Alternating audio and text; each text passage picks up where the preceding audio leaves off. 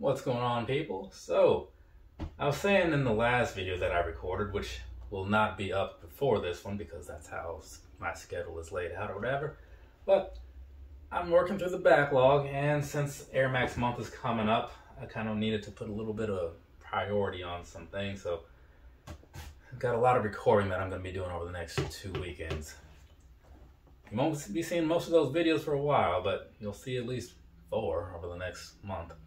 Anyways, so here today, got these right here. So on the side of the box, there's some stuff over there and all that good nonsense, right? Some people like that.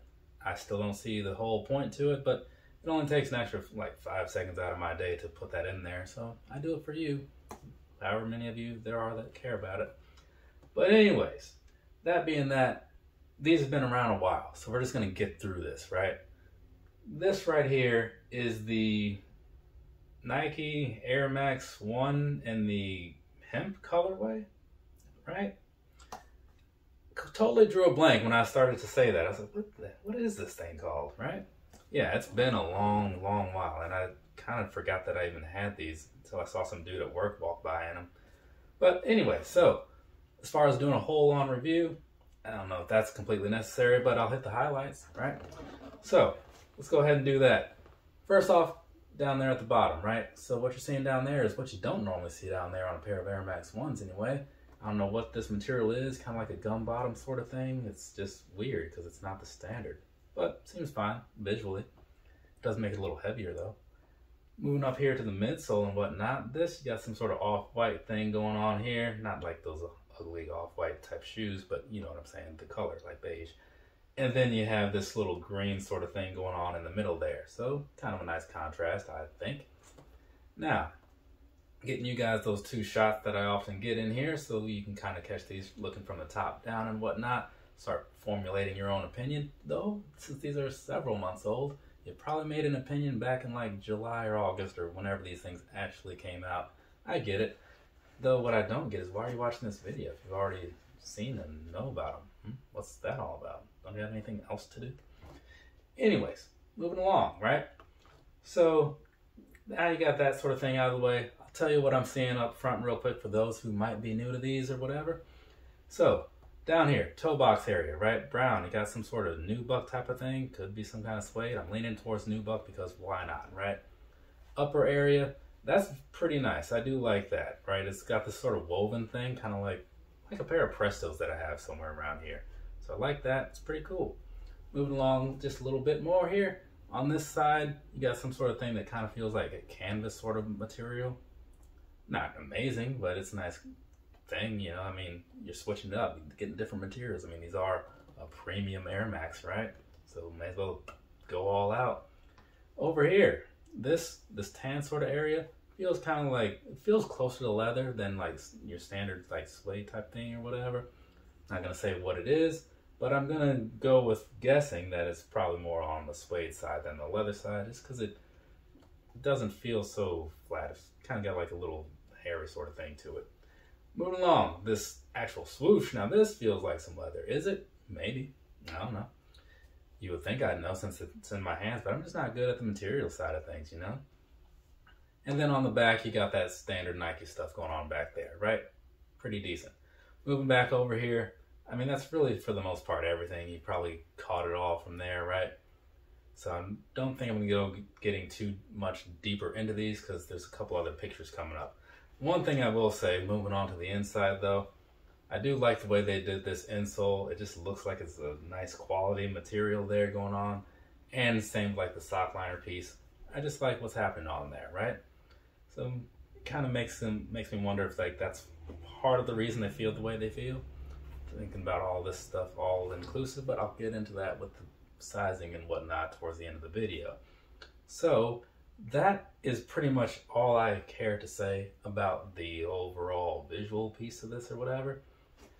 Actually, no, it's not. These laces, I kind of glossed over that. So like I said before, this is a premium type of shoe, right? You would think, at least I would think, that they'd give you more than one choice of laces, right? Now, I am kind of sitting here and complaining that they're only giving me the one, And yeah, if you watch a lot of my videos, you know that I do not change laces. I just stick with what's in there. But I mean, I would at least like to have the option if you're going to go and stick a higher price tag and this whole premium label on these. It just seems right, at least by my standards.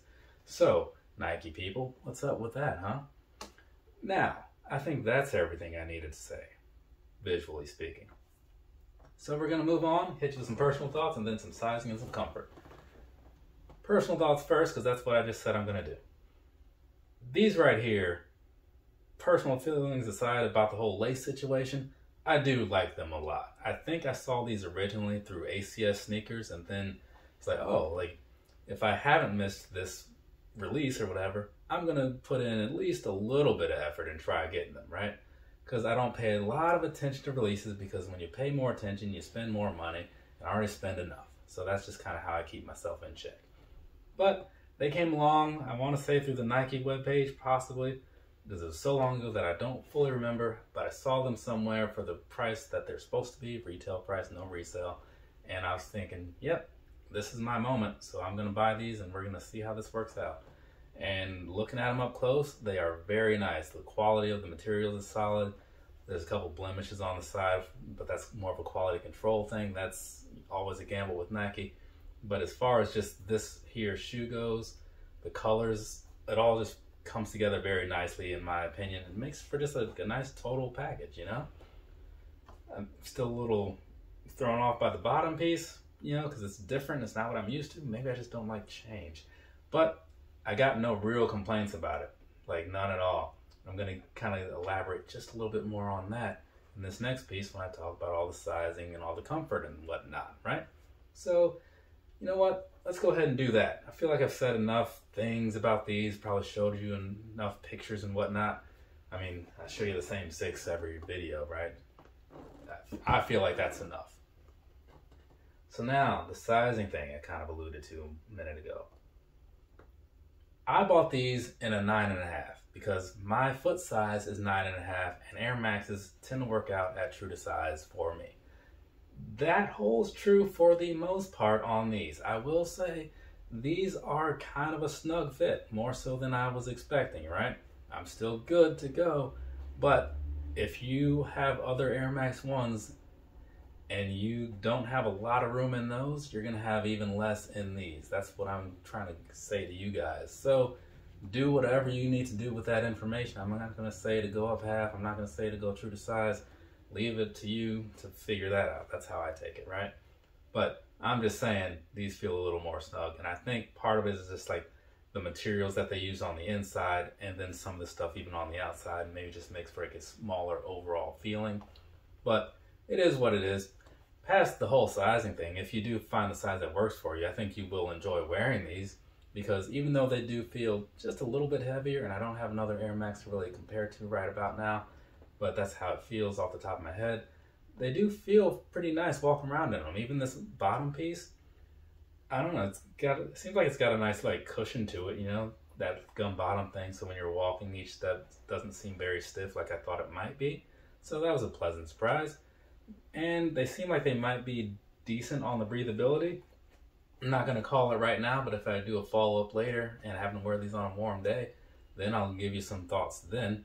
But for now, I'm just going to say that overall, I think this will be a nice, comfortable wear all day, most days, right?